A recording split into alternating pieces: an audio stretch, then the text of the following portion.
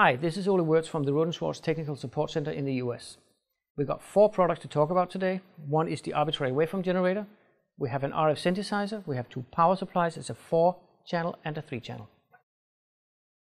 So the Arbitrary Waveform generator that generates signals from 10 microhertz to 50 megahertz is now booting, and it will be able to generate a sinusoidal signal, square wave, a sawtooth, an asymmetrical square wave, and noise.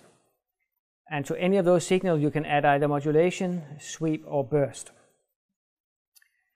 The operation of the instrument is almost like reading a book. You press the button over here, now highlighted is the frequency. It could also be that you highlight period, which will give you the associated parameters with the frequency and period.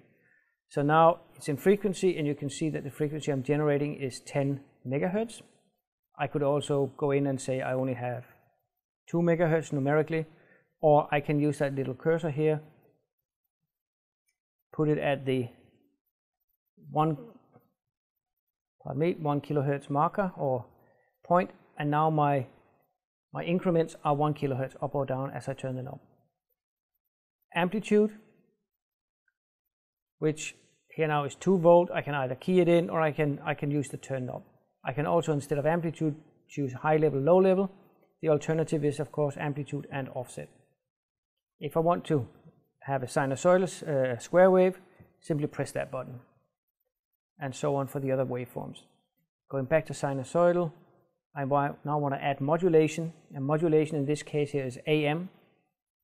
Selected here. By pressing this button, I now have the possibility of AM, FM, phase modulation, and frequency shift keying. And this button here gives me the possibility to adjust my AM depth. Sorry, there you go, AM. And I can now set AM or I can set FM accordingly. If I want to set the sweep, I have now a start and a stop, and the sweep time is 1 millisecond. If I want to do a burst, same thing here again. Buttons for controlling the output is output on off, an offset, and invert. And that is how easy a HAMEG is to use.